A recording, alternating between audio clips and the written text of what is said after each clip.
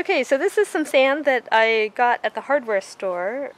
Oh, it looks like there are little fragments, a few organic fragments in there that are the same color as the bag that it came in. So we have some organic fragments in here. But you'll notice, unlike the previous sample, that this one is almost all the same grain size. And if we use the grain size chart, it looks like it's mostly on the order of the lower medium sand, maybe to the fine sand.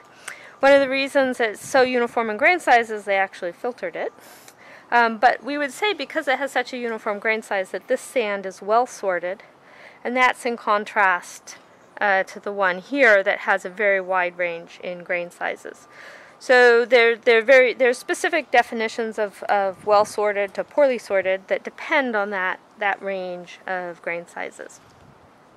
The other thing you'll notice is that there are a bunch of different colors of grains. Those are reflecting different minerals.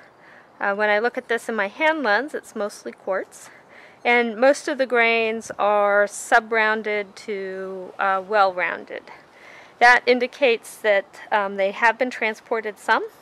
They weren't directly crushed from rocks. So commercial sand can come from a number of different places, one of which is in river channels, and another is crushing of a rock into finer pieces.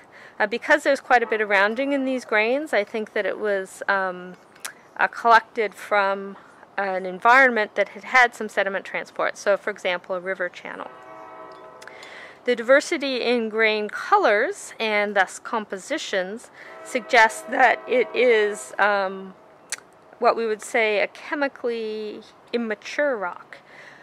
As grains are transported, they weather, and more reactive grains react faster. And usually the dark grains have a significant amount of iron and they react faster, whereas the quartz grains are least resistant to that chemical weathering. And you can see my video on chemical weathering about those minerals.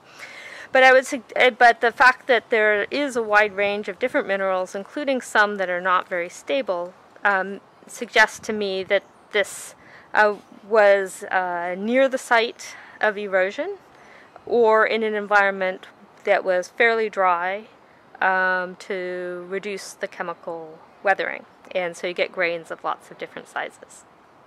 Thanks for watching.